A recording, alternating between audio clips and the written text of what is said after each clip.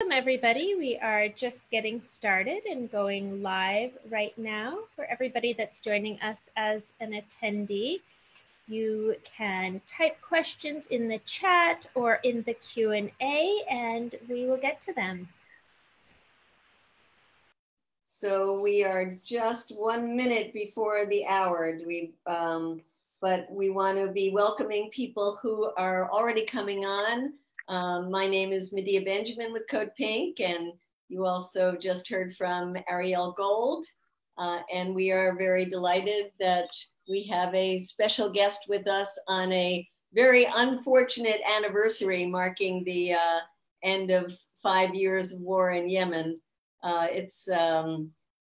We want to mark that anniversary because when the Crown Prince of Saudi Arabia started getting involved in the war in Yemen, he said that this would be over in just a couple of weeks. And here we are 5 years later. So our guest today with us is Aisha Jumaan, and she is a Yemeni American. She's the president of the Yemen Relief and Reconstruction Foundation. She has over 30 years of experience in public health, something that is important today more than ever. She has a PhD in epidemiology, and unlike many people in the healthcare field, Aisha is also very involved in the politics.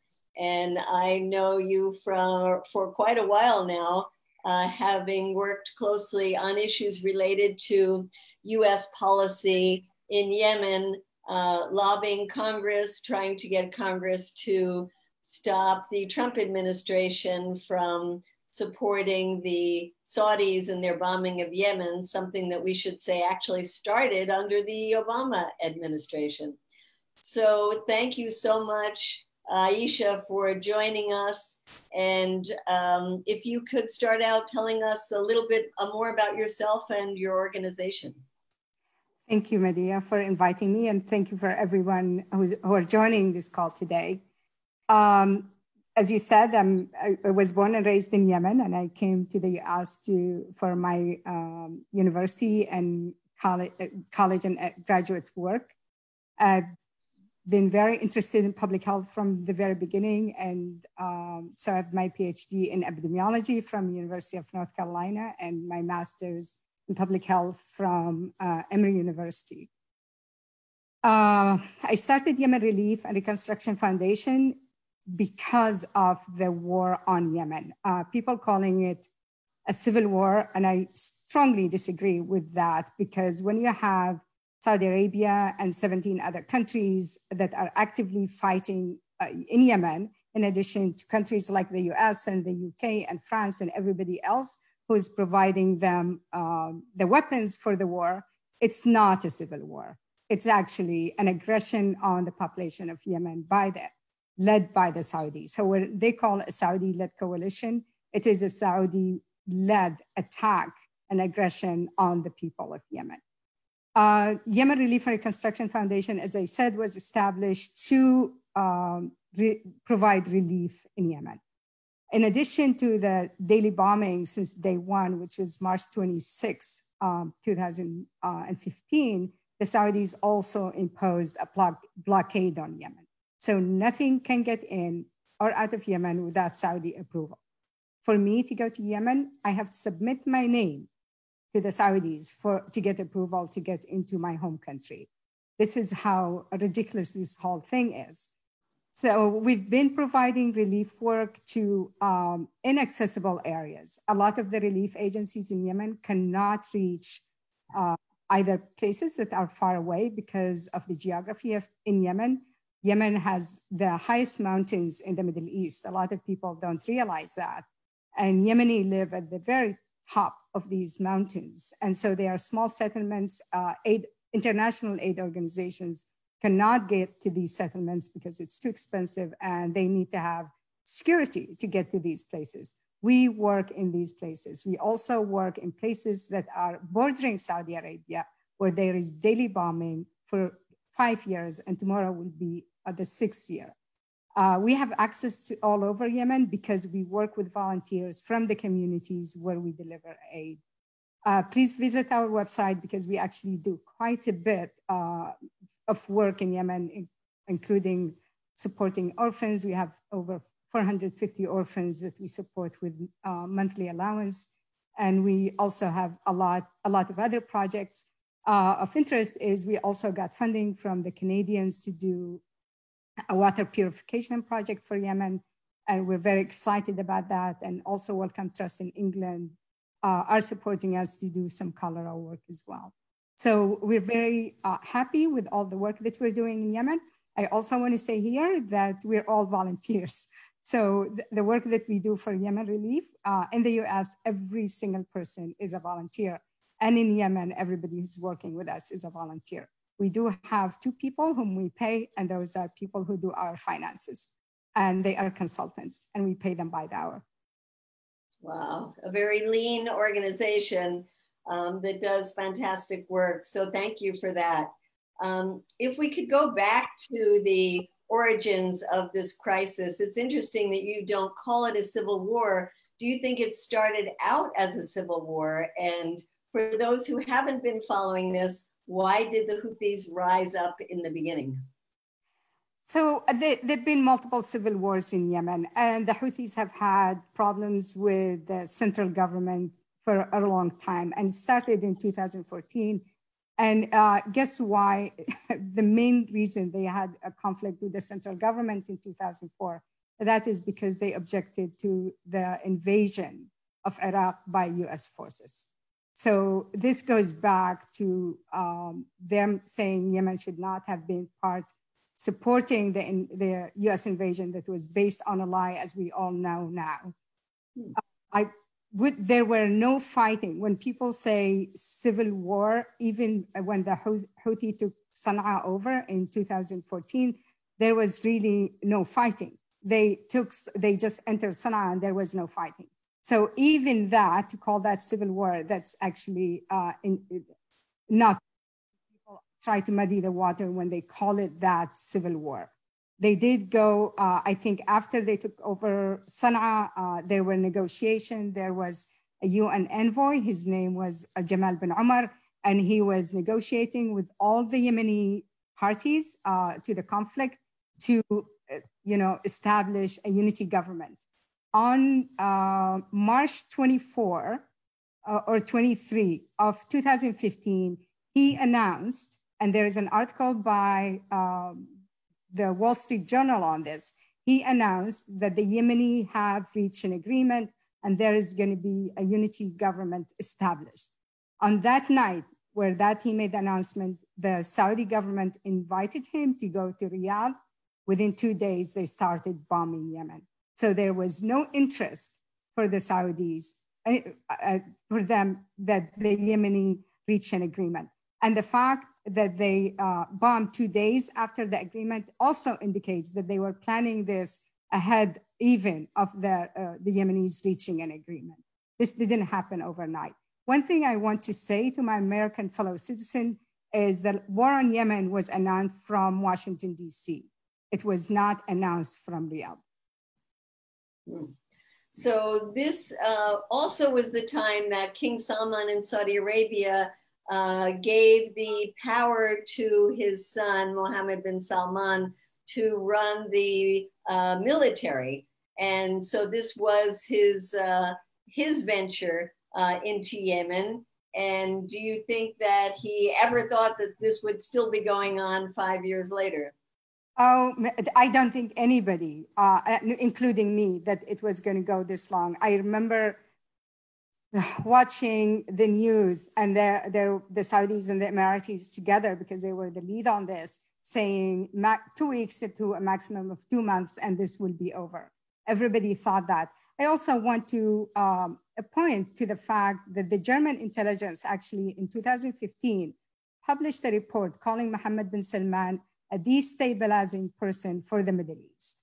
German intelligence are not normally a group that we hear a lot about, And when the only reason they published that report is because they really felt there is a danger that the Middle East is going to spiral into more violence with the rise of Mohammed bin Salman.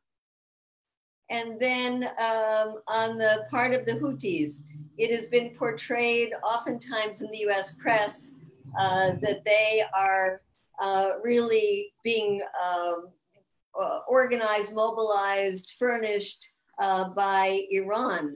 What was the relationship between the Houthis and Iran in the beginning of this, and what is the relationship today? Well, I would say that I would go to President Obama's actually. He made 2 interviews with the New York Times in which he very specifically said that there was no relationship or strong relationship between the Houthis and Iran. So if the president of the US, who authorized the US participation in the slaughter of the Yemeni people, he himself said there was no relationship between Iran and the Houthis, I'll take that because I actually believe that. There was an effort to portray this, the narrative that the Saudis are fighting Iran in Yemen. It's a narrative that is very important in the PR environment because unfortunately, a lot of people in the US view Iran as an enemy. And if we are fighting Iran in Yemen, then a lot of people will think it's okay. I actually think it's a PR narrative to let the American people not be outraged by what's going on in Yemen. And over time, actually, the relationship, I would say, strengthened rather than if it was non-existent, it's strengthened. And if we go back to the brother of the current leader of the Houthis, he actually did not like the Iranians. And one of the wars that they had with Ali Abdullah Saleh, who was the president of Yemen, the Iranians sent money to his party without his knowledge, and people in his party took it. He actually asked them to send the money back to Iran because he did not want any money from Iran. So if you just want to say this also is mentioned by an article by Robert Worth in the New York Times for people who are interested in references for what I'm saying. Yes, I remember that article, a very, very good one. But as you said, as time goes by, it's almost a self-fulfilling prophecy because then Iran does become involved because the Houthis are looking for allies, they're looking for weapons. And so would you say that if Iran is not that big an influence among the Houthis, then why are the Saudis so determined to continue this struggle? The Saudis have always, I think there are 2 parts to this. Mohammed bin Salman, when he became the Minister of Defense, he thought this was going to be an easy win and this was going to propel him to be the next king. Because at that point in time, 2015, he was second in line to his cousin, Mohammed bin Nayef. So he thought if he became a national hero, then he would become the king immediately after his father. Of course, that didn't pan through. And now it's very challenging for him to get out of war that he started, where he thought he's going to win in 2 months, and it's 5 years. And militarily, everybody knows, including the US government, that this is not something that anybody is going to win militarily. So according to a lot of the people who are trained in policy and politics, keep saying we need to find a face-saving way for Mohammed bin Salman to get out of this. And I think the only group that he would listen to is the US administration. So the US administration needs to come up with a way for him to get out of this because he definitely now knows he cannot win it. So as wars rage on, there end up almost always being sort of no good sides. There have been reports about human rights violations and atrocities committed by the Houthis. And of course, we know that the Saudi bombing has been so destructive of the infrastructure, hospitals, clinics, all of those things. Can you, I don't know that you want to weigh more than the one over the other, but can you talk a little bit about the different parties and the level of destruction? Yes, actually, it's a war. And like you said, in wars, there is no good side. But I would also refer people to the Yemen Data Project that shows that 70% of the civilian deaths and over 70% of the destruction in Yemen is done by the Saudi-led coalition. So they're not equal. And in terms of the corruption, or at least in terms of what's available in Yemen because of the blockade, my point, and I've tried to communicate this to multiple people, is Yemen is under a blockade. Only 20% of what Yemen needs gets into Yemen. Then these commodities become very precious. And because they become very precious, then you are now giving power to those inside to monopolize it. If there is no blockade, if everything is available in Yemen, we would not need to worry about the Houthis monopolizing or insisting that they get some of what's get into the country. So I think we need to look at root causes rather than as symptoms. It's very similar to the coronavirus. We can't just look at the symptoms and try to deal with it. We need to look at the root cause, and the root cause is infection, and people are being asked to stay home. So there is no infection. And in Yemen, people are forgetting that, and they're also looking at the symptoms and they're not looking at the root cause, which is what is getting into Yemen. I tried to send reagents for the coronavirus that were donated by the Robert Koch Institute in Berlin. I could not get them into Yemen because the Saudis would not allow them to get into Yemen. And I was trying to use, resources that are available and, verified to get them into Yemen. So we need to look at root causes, and the root cause of everything that's going on in Yemen is the US-supported Saudi war and blockade on Yemen. There was ever a time to end that blockade and war. Now, during this pandemic, would be that time. I agree. I actually am scared to death. I actually was shaking the other day. I was crying because knowing what this outbreak can do in Yemen is frightening to me. It's frightening because I know they've been dealing with 4 outbreaks to date. We have a cholera outbreak that's been raging in Yemen since 2016. We have over 2 million cases, suspected cases by the end of 2019.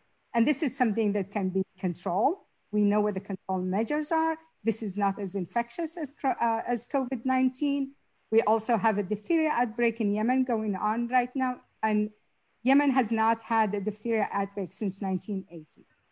Believe that. And then we also have an H1N1 outbreak in Yemen that was extremely severe this year. I also had to get donation of reagents for them, again, from the Robert Koch Institute in Berlin. Luckily, we were able to get it in.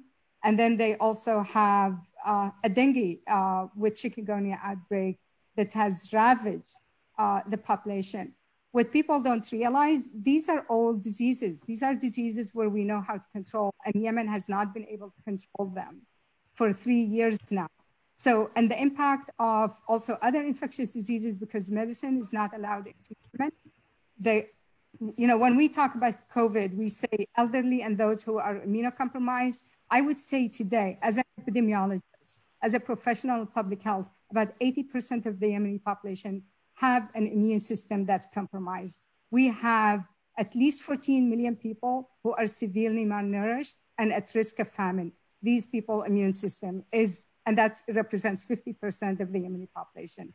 These people, their immune system is compromised. Those who have dengue, those who have chikungunya, those who have H1N1, those who have diphtheria, all these people have immunosuppression.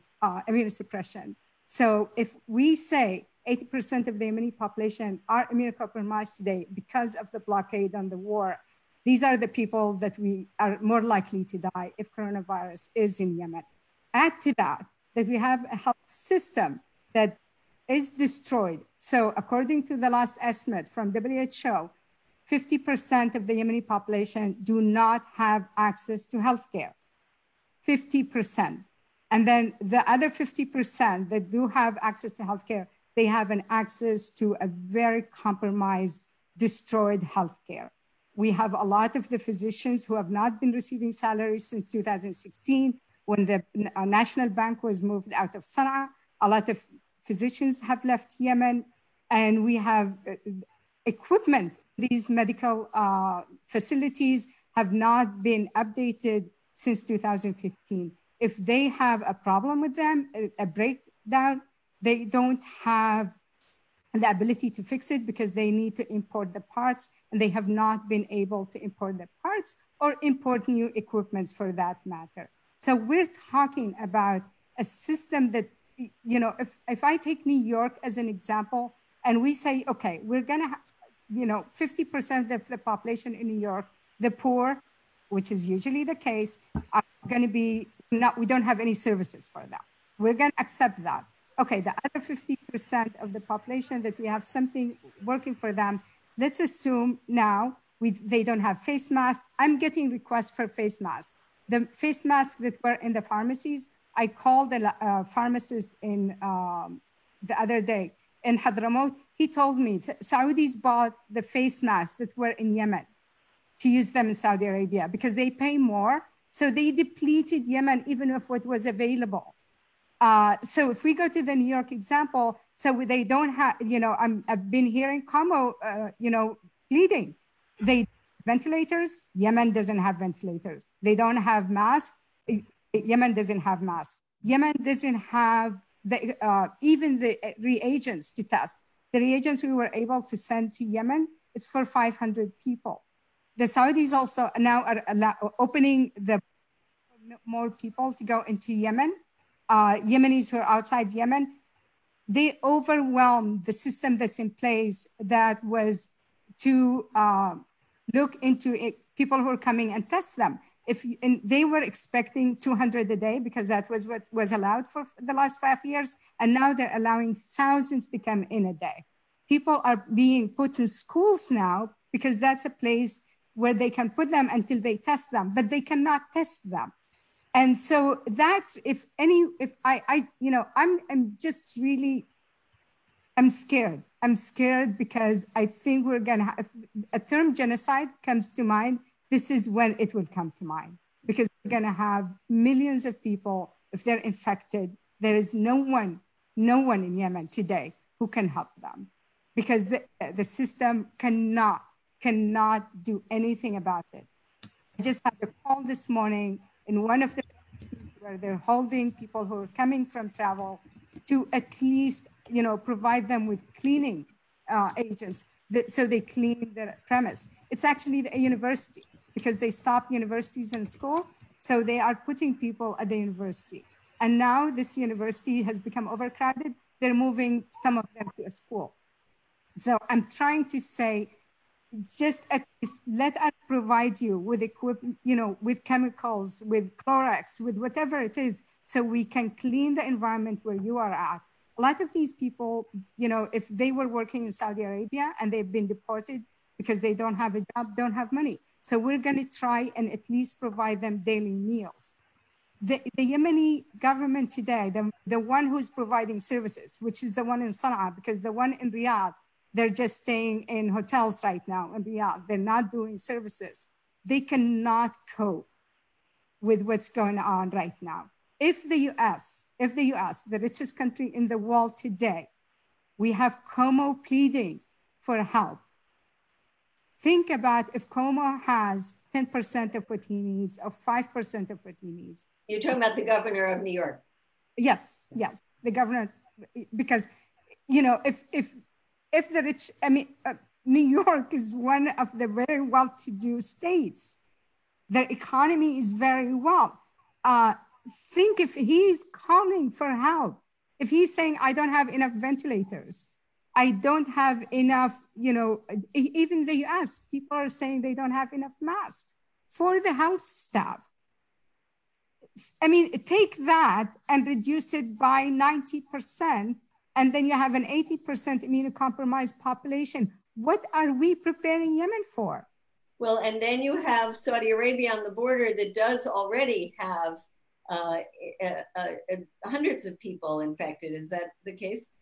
Oh, yes. Actually, I think they, at least from the news, Egypt said 15 of the new cases came from Saudi Arabia. Pakistan said new cases came from Saudi Arabia. India said cases came from Saudi Arabia. So we have a lot of countries where the positive cases from Saudi Arabia. And we have now, according to yesterday's news, about 1,050 people, Yemeni, who were in Saudi Arabia for Umrah, which is the lesser Hajj, who they want to bring to Yemen. How are we going to test these people? And right now, news is that Saudi Arabia has close to 750 cases. That was as of yesterday. And the World Health Organization says that the outbreak reaching Yemen is imminent. Yes, and they use the word that the number will be explosive in Yemen. And the reason they say that, because we are not able to test. I mean, they're testing people with symptoms, but as we know, there are people who are going to come from the outside. They're healthier than those who are in Yemen. If they're silent spreaders, meaning they don't have symptoms, we're not testing them. So we're going to have an explosive number of cases, similar to what was happening in Italy. So Aisha, you already had a very, as you were saying, a very impoverished population that has been dependent on foreign aid. Is that foreign aid still able to come in with have they closed off the flights because of the fear of coronavirus, or how is that affecting the ability to get the aid in? So, and that's something that thank you for asking, because people think aid is enough. There is no aid in the world that can support 29 million people. They need to open commercial imports to Yemen. Yes, aid is able to come. What they closed was the airport in Sana'a, and even now in Aden, 2 people who are international aid workers. So the international aid workers could travel to Sana'a airport, while I, as a Yemeni, cannot travel to Sana'a airport because that's the laws of the Saudis. The last airplane that came, they tested the people on the plane, and there was 1 positive case. So like any country with very responsive program, they decided they're going to stop the transport of people, international aid workers, into Yemen for 2 weeks, because they don't want someone to come in who's infected and infect the population. And that makes sense, but they have not stopped aid from coming in. So I don't understand, Aisha, if it's the Houthis who are in charge of Sana'a, how can the Saudis control the airport? Because the only flights that are allowed by Saudi to fly in Sana'a can get into Sana'a. And how do they control that? From Jordan, the flights can come from Jordan, and the Saudis approve it before it can fly to Sana'a, and approve what gets on it before it gets to Sana'a. So if you want to go to Yemen, and you have to submit your name to the Saudi, any aid worker, they need to submit their names to the Saudis to approve them to get on that flight. Anything that gets on that flight that goes to Sana'a has to be approved by the Houthis, by the Saudis. So they are in control of Sana'a airport. Like for example, in Gaza, when they found cases, Qatar decided they're going to support them, and they gave them $15 million. So if Qatar, for example, want to fly in to Sana'a airport and provide equipment, reagents, or they need to get approval from the Saudis, and the Saudis are not approving any flights except that specific UN flights that gets into Sana'a airport. So can you talk about the critical port of Hudaida? There's been a lot of fighting around there and jockeying for control. Where does that stand now? So the port of Hudaida is the port that is the largest in Yemen. And since Yemen imports 90% of its needs, whether it's medicine or essential goods or food, that is the main port that is used to bring goods into Yemen. The other ports are smaller and cannot support the entire Yemeni population. So in the beginning of the war, under the Obama administration, all agencies and the warring factions decided that the Hudaida port is going to be off limit. what they call in wars a red line. Nobody's going to try and attack it. So because that's the only place where goods can come through into Yemen. Even that, no ship can dock into that port without Saudi prior approval. And they can hold ships up to 83 days or more before they're allowed to dock into Yemen, into that port. So unfortunately, in 2016, the Emiratis decided that they want to take control of the port, and they started an offense in 2016. There've been multiple fightings in the area, but again, the international community came back again, and they decided to, halt the fighting in Hodeidah. So there are the fighting has halted, but there are skirmishes from time to time. But again, it's like having your door. You control who gets into your home, but then you have outside your door that decide who gets into to knock at your door. That's what's happening in Yemen. The Saudis are the people who decide who gets into Yemen. And going back to the political situation for a minute, the Emiratis were involved and had troops on the ground. Did they all leave? That's what we've been hearing, that the Emiratis have decided to leave and that they've took all the soldiers, the Emirati soldiers with them. But we also have to remember that the Emiratis have also used a lot of mercenaries, especially from South America and South Africa, to the point that the South American governments were very upset because these were their elite forces that were trained by the US government to fight crimes, and especially drug crimes in South America. But the Emiratis were giving them a lot more money, and they were depleting these countries out of these fighters. In addition to that, the Emiratis also have trained loyalists to them. And according to them, there are about 200,000 people who have been trained by the Emiratis. These are Yemeni that are supported by the Emiratis, and apparently, I haven't seen numbers. They are paid also by the Emiratis. So they have people that they've left behind to make sure that their interest in Yemen, and the Emiratis' interest in Yemen, is ports. And haven't they been supporting the separatists in the south?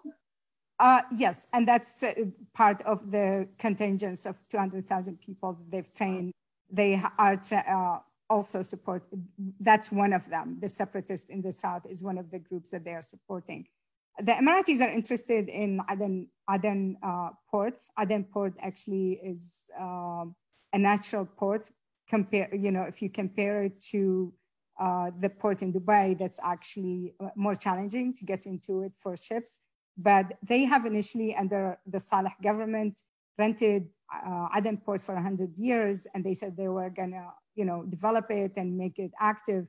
But in those times, they actually made sure that it was never active. And then during the 2011 Arab Spring in Yemen, the youth insisted that that port and the agreement with the Emiratis be nullified, and it was nullified. So they found another way to come and make sure that the Aden port is closed. And it has also been said that the fighting between the Houthis and the Saudis has left a vacuum in certain areas that Al-Qaeda and ISIS have taken advantage of and grown. Is that true? Well, actually, that's a positive statement. Yes, that is actually true. If you look at maps that are created, whether it's by crisis group or by international groups that track ISIS and Al-Qaeda, you will see that they are not in the Houthi areas because they are, mortal enemies to the Houthis. And the Houthis fought them and defeated them in many places and got them out of many areas that they control.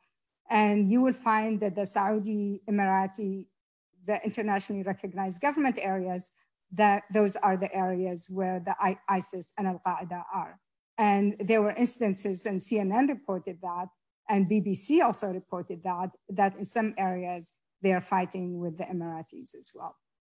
So here you have the Saudis and their coalition partners fighting the Houthis who are aligned with Iran. You have the separatists who are supported by the Emiratis. you have Al-Qaeda and ISIS. How will there ever be peace in Yemen? And what is the status of the different peace talks that have happened? Yeah, coming from Yemen and knowing that Yemen had survived for thousands of years, I think, and also being a tribal culture, they know how to, make peace within themselves. I think the culture has learned from thousands of years of how you come together, how you negotiate peace, and how you work together despite many differences. I think if the Yemeni are left alone, they will be able to sit down and work a peace agreement. I think just having the Saudi, and many people, not me, including those who are with the internationally recognized government, would say that the internationally recognized government is hostage in Saudi Arabia. The president of Yemen, the internationally recognized government, cannot even travel to Yemen. When he tried, his plane wasn't allowed to land in Aden. That's how much control he has over the areas that are under the Saudi Emirati control. So I think if the Saudis leave the Yemeni alone, I think the Yemenis will reach an agreement. The Ansar Allah or the Houthis have multiple times said that they are ready for peace. They have, I think they 6 weeks or 8 weeks decided that they're not going to be, targeting anyone, hoping that there is a hand is going to be, extended to them. So there will be peace. Yesterday, Martin Griffith talked to the government of Sana'a again. From the UN, Martin Griffith. From the UN. Martin Griffith is the UN envoy to Yemen. And the Sana'a government is again extending its hand to peace. But this time they're saying it has to come from the Saudis. They're not going to count on the Yemeni fighting with the Saudis because those don't have controls. And I tend to agree with that. So that should move us then to look at the US role. And if you could talk a little bit about what the US and some other Western countries have been doing as far as supporting the Saudis and what is the situation in Congress versus the White House? So as you said earlier, unfortunately, this war was announced, was supported by President Obama. It was announced, as I said, from Washington, D.C. So both governments, whether it's the Democrats or the Republicans, have supported the Saudis. As far as the President Obama, at least the writings so far has said that he wanted the Saudis to buy into the Iran agreement, and that's why he supported the Saudis. And we all know where the Iran agreement's in today. And even with that, I actually think it's horrible that he thinks he can sacrifice the people of Yemen so he can have an agreement for Iran. That's just totally unacceptable. With President Trump, he's actually more honest, to be, in my mind. He said what's important to him is selling arms. And as long as our Saudis are supporting the US economy with arms sales, he's okay with it. And we all remember him with the big boards in his hands next to Mohammed bin Salman, gloating about, how much the Saudis are spending in arms and how much money that is bringing to the US government. But again, I mean, no matter how much the Saudis are buying, look at where we are today with the coronavirus. Government had to cough up, $2 to $3 trillion to support the economy and support people. That just tells me we really did not need the money from the Saudis for this war. That's nothing. That's peanuts compared to what we are able to use our own money without, using blood money to support our economy. I think, I hope that the US president now understands this.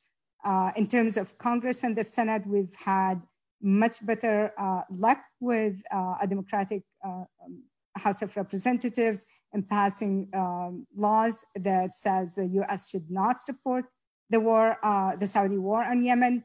Unfortunately, the Senate, controlled by Mitch McConnell, has been not just against anything that's good for international communities like Yemen, he's also been not good for the American public as well. We did, however, have two bills that passed the Senate that supported ending the U.S. support for the Saudi, but the White House, as we all know, vetoed those. I think in the midst of a coronavirus outbreak, that's pandemic, that's affecting everyone. The ICRC actually tweeted that said, hey, world, if you feel alone, if you feel you cannot travel, your airports are closed, your cities are closed. This is how Yemenis have felt for 5 years. I hope that the international community now come together.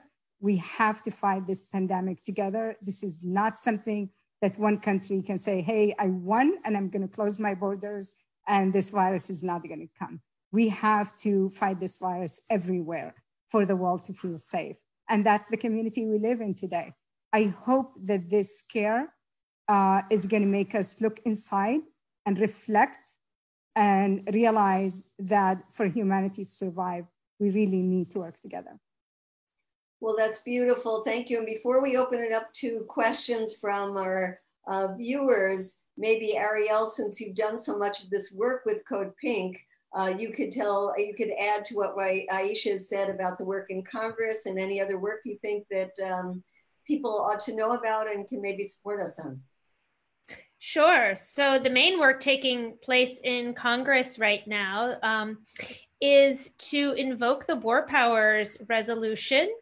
And we have worked extensively on this in regard to the Saudi-led war in Yemen and US participation. Invoking the War Powers Resolution says that without congressional authorization, the president does not have the right to take the US into war. And so if we successfully get this invoked, then US participation, or a large part of the US participation in the war in Yemen, would cease. Now, we have gotten it through both chambers of Congress previously, but Trump has vetoed it. Interestingly, this has now been extended to Iran as well because of the US incitement against Iran and having brought us to the brink of war. So Congress has also been working on invoking the War Powers Resolution to prevent war with Iran, which would also help bolster the efforts to end the war in Yemen. We have a number of things right now as well taking place outside of Congress. So the G20 summit is coming up. For anybody who isn't aware of what the G20 is, it's composed of 19 countries and the European Union, who together represent 2/3 of the world's population and 80% of the world's trade. The G20 meets every year to discuss economic issues and ways to increase cooperation. And the year that what's been picked for 2020 for the location of the G20 is Saudi Arabia. So we at CODEPINK have, initially we were working extensively on getting countries to boycott the G20 in Saudi Arabia. Amnesty International, for example, has said that they will not attend because of Saudi's human rights abuses, including the war in Yemen.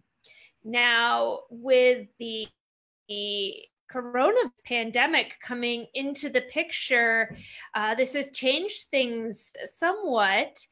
Saudi Arabia is convening a conversation this week among 20 countries, a virtual meeting, to talk about the coronavirus pandemic. And while it's important for world leaders to come together and talk about this massive cross-border crisis, we've been talking about the importance of working together as countries. The most urgent thing that Saudi Arabia do right now to address the coronavirus crisis is to immediately end the war in Yemen. And so we have an action up, and we are appealing to the US, the Saudi Arabia's ambassador to the US, which is Princess Rima bint Badr al-Saud to end the war in Yemen for the sake of the coronavirus crisis. You know, as you've been saying, this is a catastrophe that is imminently on the borders. And either way, this catastrophe is going to go in, but at the very least, we want to try to mitigate any parts of it that we can. And I want to encourage people who are watching and have joined us to go to codepink.org/COVID-19 Yemen. And I'm going to put that link in the chat box. And it's also on the Facebook page below the video in the comments.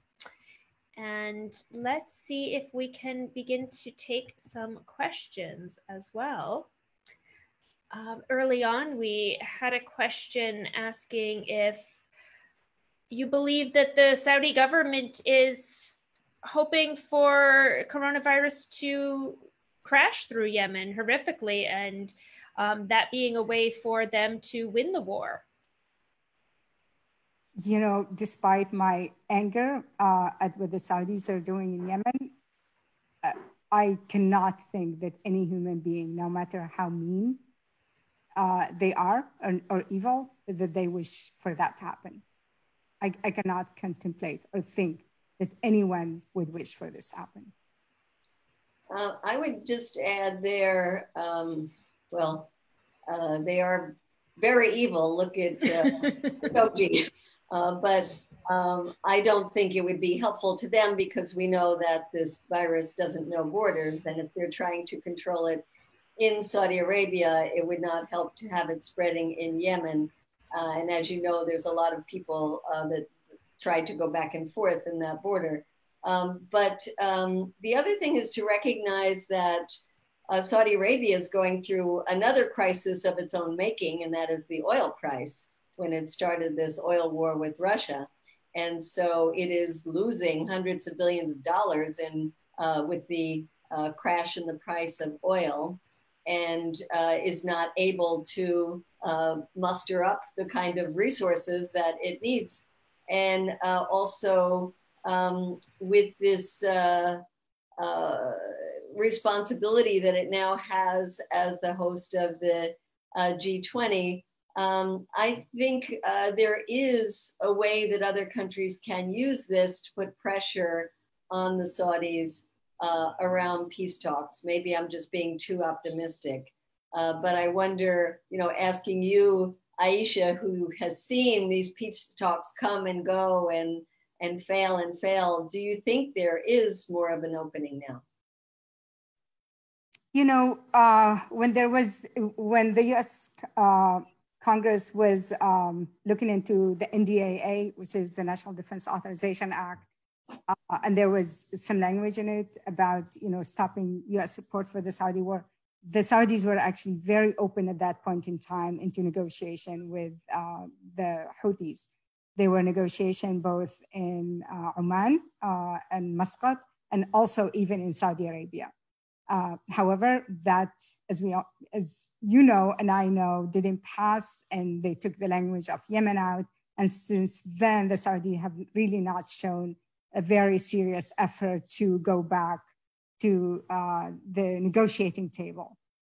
I do hope that I said that this scare, I actually suspect that there are a lot more cases in Saudi Arabia than Saudi Arabia is reporting. They are very good at hiding data. They never like to share information, especially if it's something like this.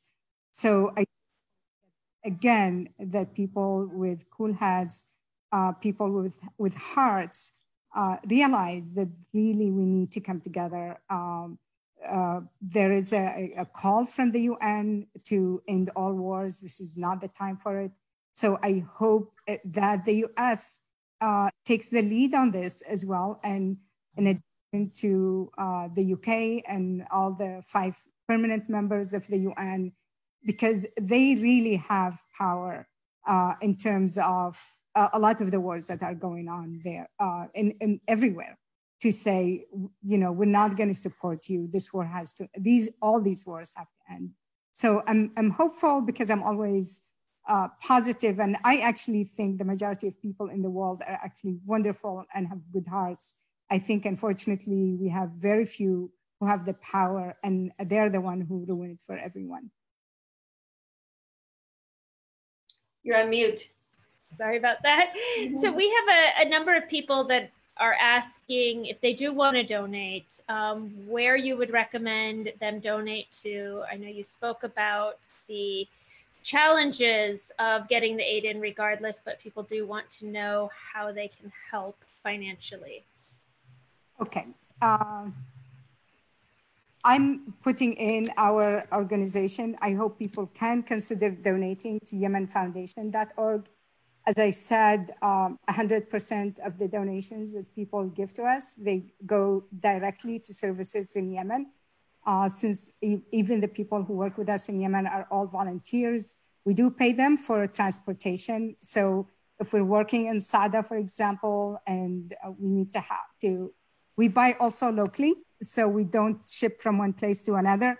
First of all, roads in Yemen are awful. And a lot of the bridges between cities have been destroyed by airstrikes, but also fuel is extremely expensive in Yemen. So we try to buy locally, and we also buy from local merchants. So in one area where we were distributing food, the farmer had lots of eggs. So we bought eggs from him and distributed to those who need. In other places, lentils was quite abundant, and we bought lentils. So whatever people, and it cost us $30 to provide a basket of food for a family of 6 that sustains them for 1 month. What that contains is 25 kilograms of flour, wheat, 10 kilograms of rice, 4 liters of oil. We also buy, as I said, lentils or whatever is available in the markets as a source of protein or eggs. And we also buy powdered milk. And during Ramadan, we also, which is coming next month, we buy dates for the families. So, and this is, we actually are very good at negotiating best prices, because we also get companies that we buy from to donate to us as well, because they know that we are doing this at a minimum cost. So any donations will be very grateful for that. And as I said, we reach areas that nobody else can reach.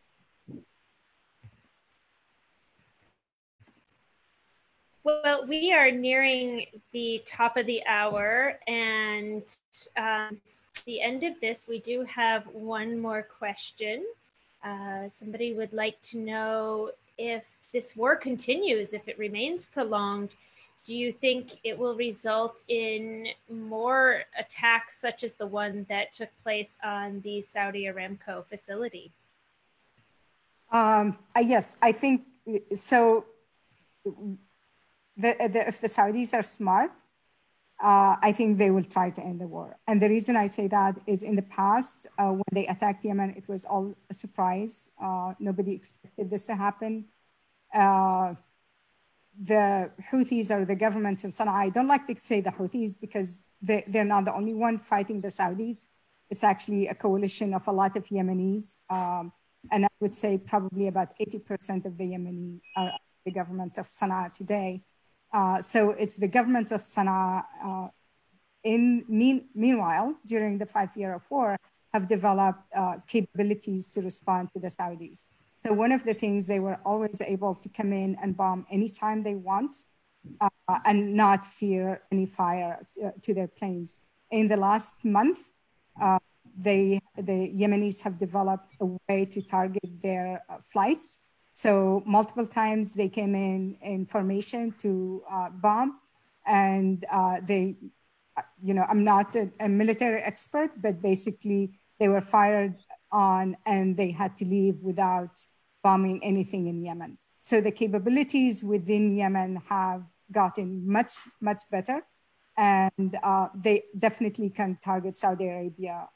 And they have been targeting airports, close to the border in Yemen, I think quite often. and a lot of the flights to these airports have not been used, or they've had to go somewhere else. So the capabilities within Yemen had improved quite a bit since the war started. And I think when I was in Yemen this summer, I was there June and July. The mood in Yemen is much better than the year before, because there is a sense of defiance.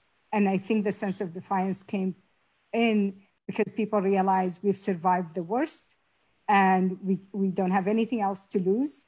And so the enemy has more to lose at this point in time. So I do hope that all these factors are considered by the Saudis in terms of, for the Yemenis, they actually do think there is nothing else to lose. And yet the Saudis have a lot to lose at this point in time. So for everybody's sake, they need to stop. Yeah, at this moment in time, we all have so much to lose all over the world.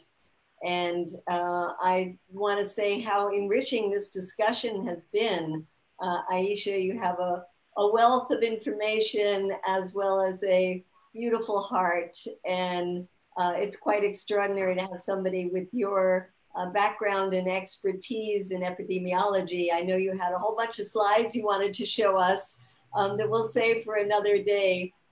But to have your knowledge and the work that you've been doing in Yemen, and then the political will to get involved at the level of Washington politics, it's all quite unique. And we thank you so much for joining us. And I was going to close out by saying some of the words of the Secretary General, but Ariel, did you want to say anything before we close? I would just like to again direct people to the latest action that we are asking people to take, and that's at codepink.org/COVID-19 Yemen. So the Secretary General is not known for making a lot of very eloquent pronouncements, but what he did was quite extraordinary. And he said that the fury of the virus illustrates the folly of war. I think that's quite an extraordinary statement. He also said that we have to put armed conflict in lockdown and end the sickness of war and work together to fight this disease that is ravaging our world. So on that note, once again, thank you, Aisha. Thank you for those who have been watching, and let's work together to put armed conflict on lockdown and stop the sickness of war.